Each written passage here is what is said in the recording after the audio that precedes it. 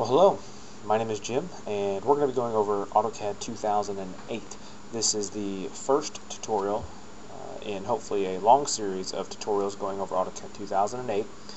Bear with me as I get these developed and uploaded. Like I said, we're going over the AutoCAD 2008 product. If you're an AutoCAD LT user, this tutorial should work pretty well for you as well. Until later on, when we get into some customization things, then that's probably where the AutoCAD LT product is going to drop off. But anyway, just to give you a little bit of background on me, my name is Jim, like I had said before. I've been an AutoCAD user for about 15 years now. I actually worked for an Autodesk reseller for a number of years as an AutoCAD instructor, so like I said, I'm pretty familiar with the product, and I hope to put together a series of tutorials that I think you're going to get a lot out of. Now, when you first start up AutoCAD out of the box, it's going to look something like this. And what I'm going to do is I'm going to have you change the screen slightly just to make it a little bit easier as a new AutoCAD user to access some of the commands. So what I'm going to do is I'm going to have you change the workspace to an AutoCAD Classic workspace. And you can access this option here by going to this Workspaces toolbar and clicking on it. You should be able to click on AutoCAD Classic, or if you can't find that toolbar, here's another way you can do it. If you go to your Tools pull-down menu, you can go to Workspaces right there at the top, slide over and click on AutoCAD Classic. And when I do this, this dashboard that you see over here on the right hand side is going to go away, and it's going to add a couple of toolbars to our screen here. And let me click on that. Give it just a second, and there we go. The dashboard is gone, and we've got some modified toolbars over here and some drawing toolbars over there. Now, AutoCAD in general, it's going to be very similar to other Windows-based products that you've used. It's going to have pull-down menus up here at the top. It's going to have buttons similar to the ones like any other Windows product. Word or Excel or any of those products. Obviously, it's going to have your drafting or your drawing window here. I'm going to turn this toolbar off. It's going to have your drafting or workspace here. And this is where you're going to be doing all of your drawing.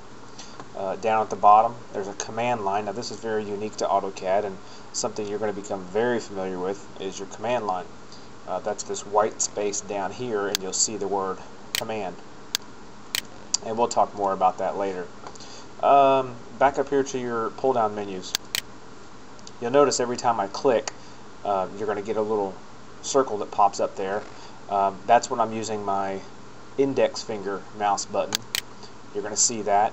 And if I use my middle finger mouse button, and I say that because I don't want to confuse right and left-handed mouse users, you should get a blue circle. And you should also hear click as well. So that'll help you understand exactly what buttons I'm clicking when I'm clicking. Anyway, back to the pull-down menus. Your file pull-down, very similar to other Windows products.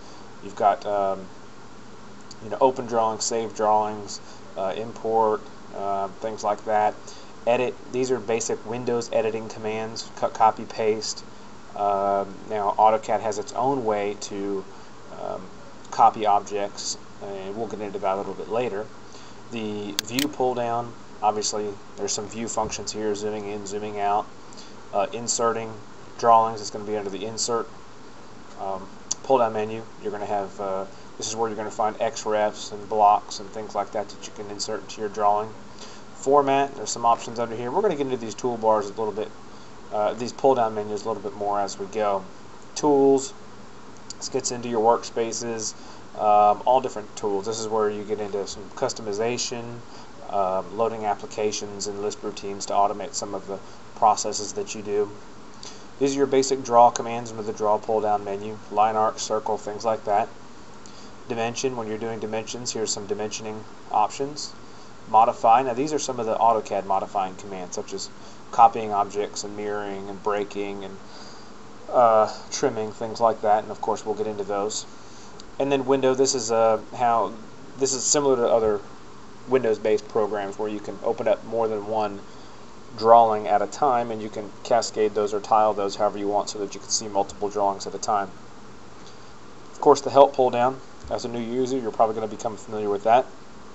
Hopefully not so much after the tutorials, but the help feature is available in AutoCAD 2008, and it's actually pretty good, and they've got some tutorials there as well. The express pull down, this is some additional AutoCAD tools that AutoCAD shipped with AutoCAD 2008, or excuse me, that Autodesk shipped with AutoCAD 2008. And I definitely encourage you to get in there and play with some of those express tools as well. Your toolbars here, you're going to have basic, standard toolbar up here at the top, and of course it's going to have your file open and save and match properties and a couple of zoom commands and such there. On the right hand side of your screen, you'll have the erase. This is your modify toolbar. Erase, copy, mirror, some of the modifying commands. And then on the left hand side of your screen, you'll have some of your drawing commands. Again, down at the bottom, this is your command line. Like I said, we'll become very familiar with. At the very bottom, on the left hand side, you'll see your on your status bar, in the bottom left hand corner of your status bar at the very bottom, you'll see your coordinates, and what that is that's the coordinates of where the crosshairs are in the Cartesian coordinate workspace, which we'll touch on a little bit later.